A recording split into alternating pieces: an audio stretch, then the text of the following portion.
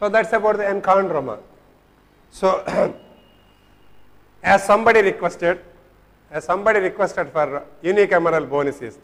Unicameral bony cyst is also, some people consider it is not a direct disease. It is also a developmental bony dysplasia.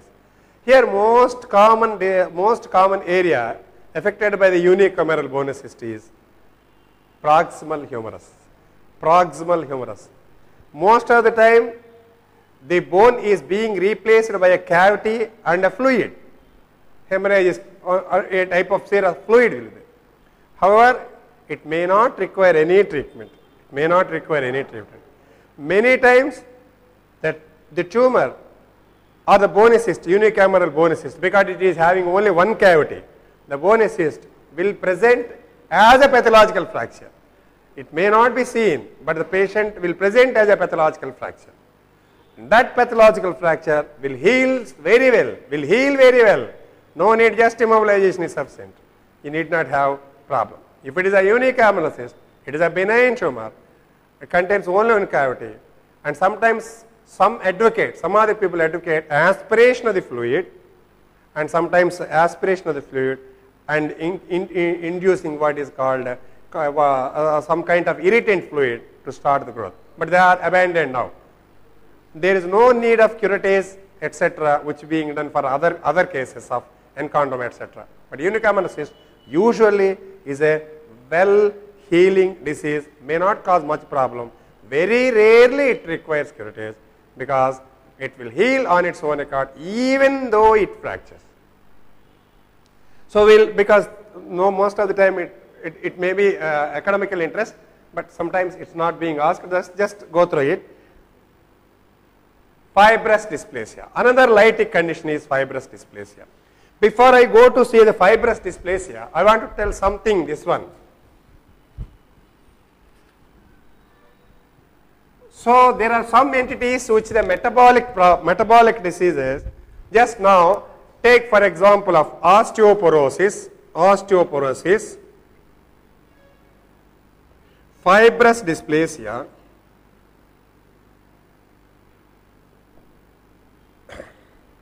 osteomalacia, osteosclerosis, Paget's disease. The mechanism appears to be the same. If you go to the bone pathology, mechanism appears to be the same. So further we will go to the bone. The bone is a dynamic one, it is not static. The bone is a dynamic one. Every time bone is being resorbed, bone is being formed, a dynamic process, which in the young stages bone formation will be more than compared to the bone resorption. So it is like a lever like that. Now suppose now take the example of what is called these chairs.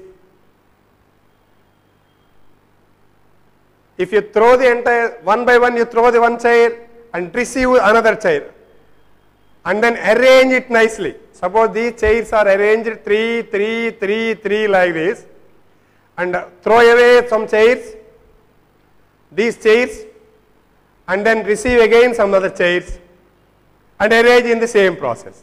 That is what is bone is happening. Bone is resorbed and throwing its structure into the blood, and then the structure is reformed but reorganized again.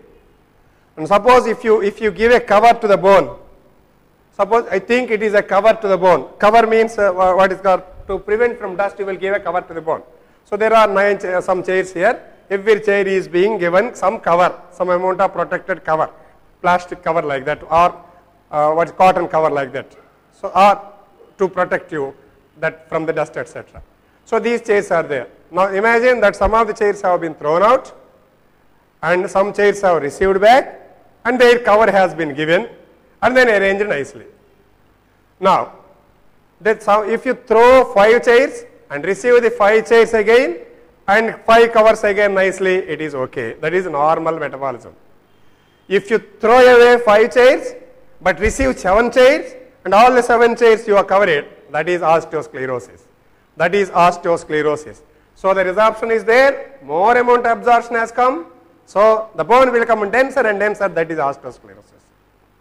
If you throw away 7 chairs but receive only 3 chairs, but coverage is okay, they cover, their covers have been given nicely, that is osteoporosis. Throw away 7 chairs, receive the 7 chairs but don't give the cover, that is non-mineralized, that is osteomalacia. That is osteomalacia. Throw away the chair, receive the same amount is the same, but it is not been strengthened, covered. Throw away the chairs, the plastic, NEET plastic chair, and receive some dirty wooden chairs, which is not made up of the original chair material, dirty wooden chairs, which are very fragile and which may break even. Not wooden means only frame chairs like that, which are weaker chairs, not stronger, weaker chairs, not from the plastic material, weaker material, you receive chairs. 7 chairs you go away, 7 chairs it is, that is fibrous dysplasia. So the bone is absorbed, but the new bone formed, not at all, new bone has not formed, the formed bone is fibrous tissue. If you throw the chairs away 7, and the 9 chairs in turn we have received, all being covered, more and more, but 2 chairs have been arranged there, 2 are here, 2 are here, 2 are on my head, not arranged properly. So that is Paget's disease, that is Paget's disease. So there is absorption, there is a new bone form, there is again there is bone formation, there is more amount of sclerosis also, however it is not organized. See, all these are the same mechanism, all these are same mechanism. Bone resorbed, resorption, counterbalanced by the formation, normal, bone resorbed, more resorption, less formation, osteoporosis, bone resorbed, formed again the same amount but not mineralized, osteomalacia, bone absorbed but replaced by fibrous tissue, fibrous dysplasia, bone resorbed, formed new bone form, more bone also formed, more strong mineralized also done, but not organized properly, the Haver system, that is Paget's disease. Like this, almost all the same things are, all the entities are almost the same, but the different things will happen according to the situation. Now take about this disorder in which the normal bone is replaced by fibrous tissue. So the chairs have been taken, dirty chairs and useless chairs have been received. This in which normal bone is replaced by fibrous tissue, the fibrous tissue grows inside the bone at the cost of the original bone, and after some time we will be receiving all dirty debris, not the original bone. So most of fibrous tissue that formed grows inside the bone and erodes the cortices of the bone from within, So the cortex are being eroded because it is being replaced. A thin layer, finally a thin layer of subperiosteal bone forms around the mass, and hence the bone appears expanded. Because of the dynamicity, bone, because of the thinness, it will try to expand it, and that is thin. So most of the time it will grow as a vertical direction, whereas in osteoclastoma, the expansion is a transverse, mostly transverse. It is also somewhat transverse, but the process goes more vertically. So if you think this is what is called, this is osteoclastoma like this one, the fibrous dysplasia will show like this one. It expands the vertical direction. In the vertical direction, thinning out vertical, and it is thinning out more or less, the transverse diameter will be more. In the fibrous dysplasia, it can occur in one bone or many bones. If it occurs one bone, monoosteotic, in another bone, in many bones it is polyosteotic. One syndrome, Albright syndrome. One syndrome is called Albright syndrome. Albright syndrome. 7:15 అవుతుంది. See this one, like this one. So it has been expanded, and because it has become lytic, it has been broken away. Bones commonly affected are the upper ends of the femur and upper end of the tibia and ribs. Upper end of the femur and upper end of the tibia and ribs. So what happens in the case of what is called, now take the same diagram, in the same diagram, I am drawing this one. This is what is called the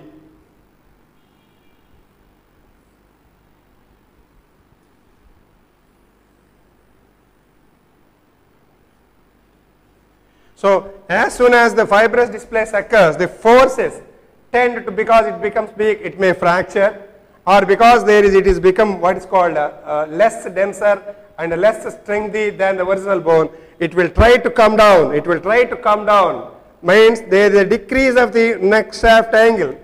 The neck shaft angle try to decrease, and then it will become like this one, and it will become what is called a coxavara. It will become a coxavara, and then it appears like what is called a shepherd crook. That means a stick taken by the shepherd boys for grazing the what is called for when they are going towards the what is called keeping the in touch of the sheep. So that is a shepherd's crook appearance. Bones commonly affected are upper end of the femur and tibia and ribs, and then slowly it will deform and a coxavara results, and then they may break, or a typical deformity called shepherd crook deformity.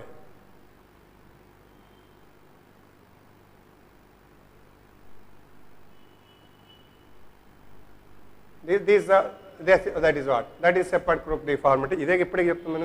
Shepherd crook deformity, and these are fibrous dysplasia affecting the various other bones.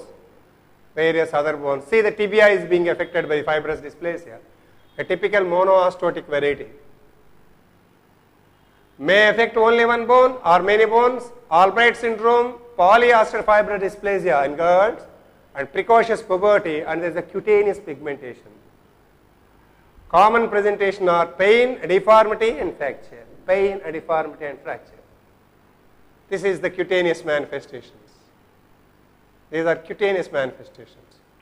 Coast of mine border. They are called coast of mine borders.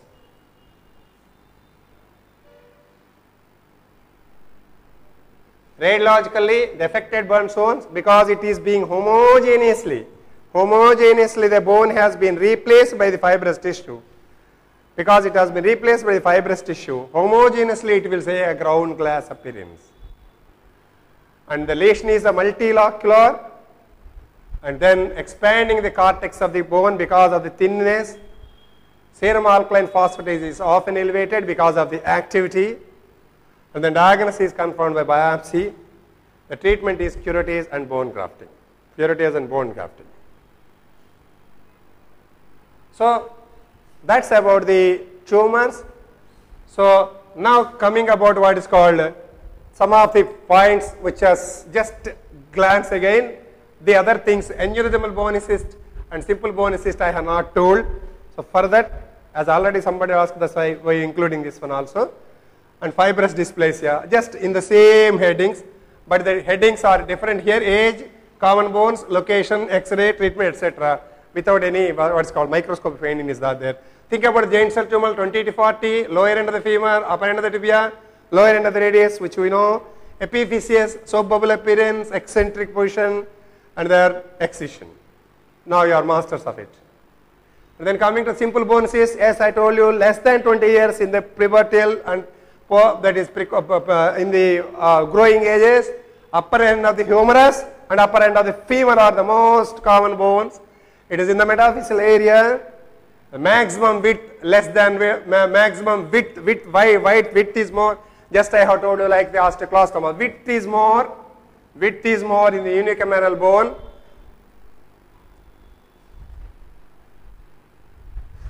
Then metaphysis, curettage, and bone graft.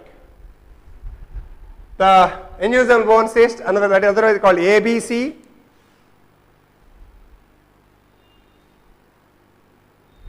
ABC, it between 10 to 40 years, the tibia and the humerus, metaphysis, descending, ballooning of the bone, curettage and bone graft. There are no specific points in aneurysmal bone cyst.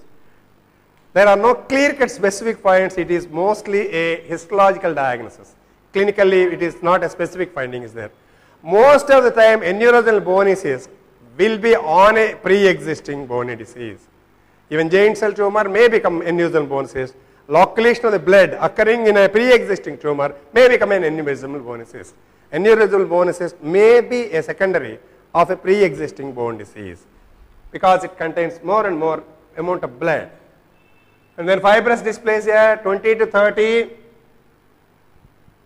and 20 to 30, neck of the femur, tibia, metaphyseal area, multilocular appearance, trabeculations present, curettage and bone grafting. So that's about.